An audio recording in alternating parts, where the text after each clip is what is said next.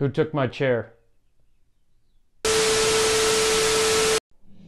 Welcome back to Short Sports. I'm Chuck Maxwell.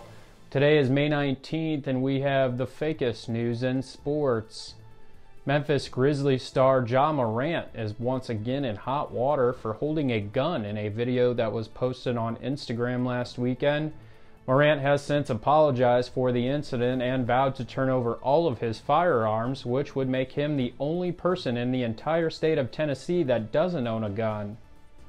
It was reported this week that the Chicago Bears hope to demolish the Arlington International Racecourse in an effort to decrease their land value and pay lower property taxes, prompting some NFL analysts to ask if they receive similar tax breaks for demolishing their roster. WNBA Las Vegas Aces forward De'Erica Hamby alleged she was recently traded to the Los Angeles Sparks because of her pregnancy.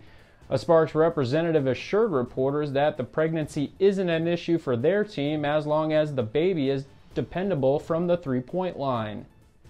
In a surprise move, 81-year-old Martha Stewart was revealed to be the cover model for Sports Illustrated's 2023 swimsuit issue, which explains why your teenage brother's bathroom breaks have been much shorter this week.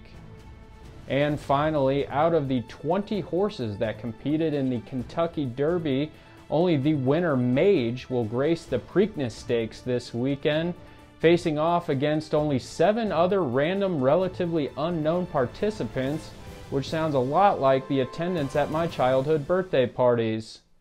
For everyone at Short Sports, I'm Chuck Maxwell. We'll see you next time. It was Steve, wasn't it? Nobody even likes that guy here.